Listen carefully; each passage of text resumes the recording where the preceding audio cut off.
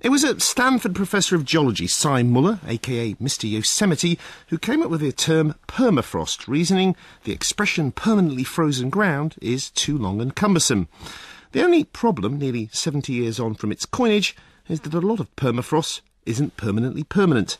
A comment paper in today's Nature brings together evidence that huge areas of frozen ground are now thawing faster than previously thought, releasing vast quantities of carbon and, even more significantly, methane. Enough, it says, to have over double the impact on our climate as all global deforestation. This increase in atmospheric methane, its likely effects and how to counter them are also being debated today at a methane hack meeting at the Geological Society of London. And just before we went on air, I spoke to one of its participants, Ewan Nisbet, Professor of Earth Sciences at Royal Holloway University of London, and we were joined on the line from Gainesville by the Nature paper's lead author, Professor Ted Schur from the Department of Biology at Florida University. And I asked Ted whether, having been used to problems due to decreasing sea ice in the Arctic, he was now trying to get us to focus on problems due to thawing land also bordering the Arctic.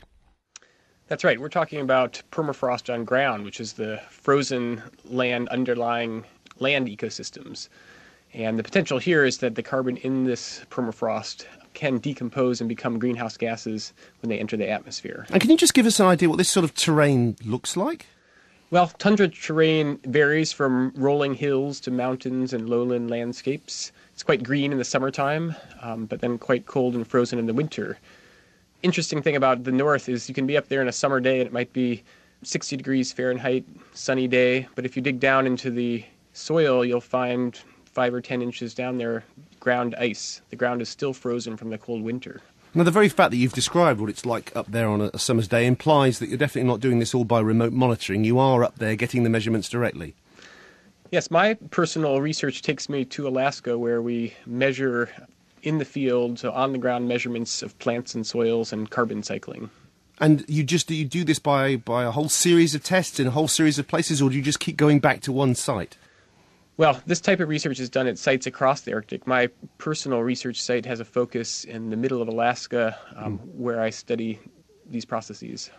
Ewan Nisbet, I've more than once seen television documentaries where they show how it might be a bit of frozen ground or even a frozen lake.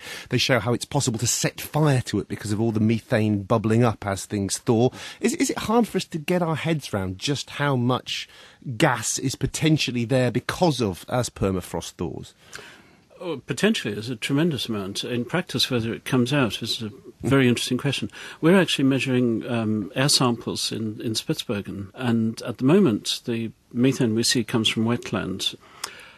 There's a huge amount of carbon in the soil there, and if you warm it up, you get methanogenic. These are microbial production of methane.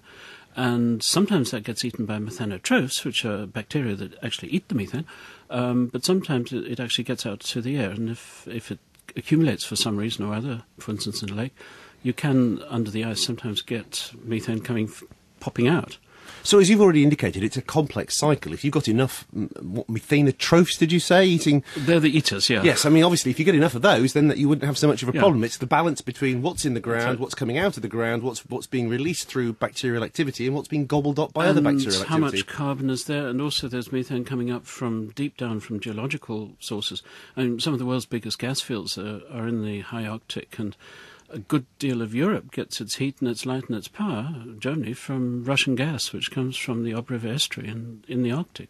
So the Arctic is pretty important in the world's methane equation. It's also pretty important in the world's energy. It's an important area.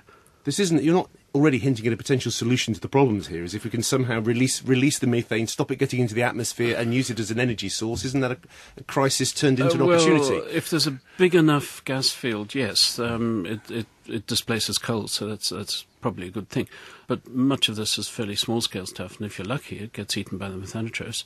But if you warm the Arctic, you're going to get more gas out. And the methanotrophs, of course, produce CO2. They convert the carbon to CO2, which is what this paper is pointing out, that there's all sorts of risks there if you warm the place. Yes, I mean, Ted, one of these statistics from your paper that does sound remarkable is this idea that we could get to a situation where the thawing permafrost could have twice the impact on the climate as all global deforestation.